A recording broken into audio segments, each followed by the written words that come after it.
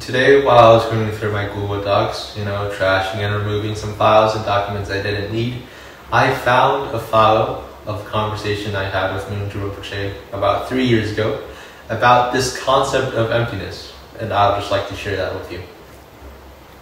So, according to Mingyur Rinpoche, emptiness can be either existing or non-existing. That is, depending only on how you perceive it. He told me about a story where he met a quantum physics professor, and they were debating about this concept of the atom.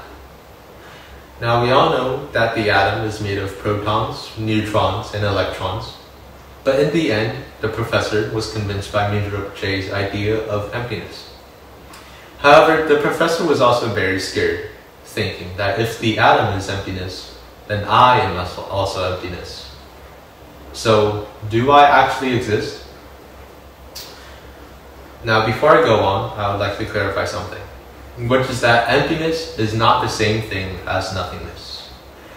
Think of the mathematical number 0. It really has no value, but it is the foundation of math. With a 0, there is 1, 2, 3, and infinity. Now, going back to the story, Mingyur Rinpoche replied, things exist. But if things exist, there are only 2 ways it can actually exist. Dependent and independent existence.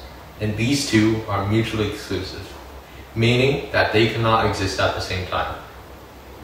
So to clear things up, let me give you an example. We as humans are existing dependently, whether we be relying on phones, food, shelter, water, etc. So among us, there is no independent existence.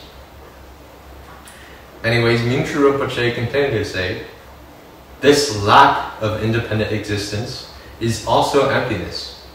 So emptiness and our dependent origin are essentially 2 sides of the same coin. And because of our dependent origin, there is no independent existence.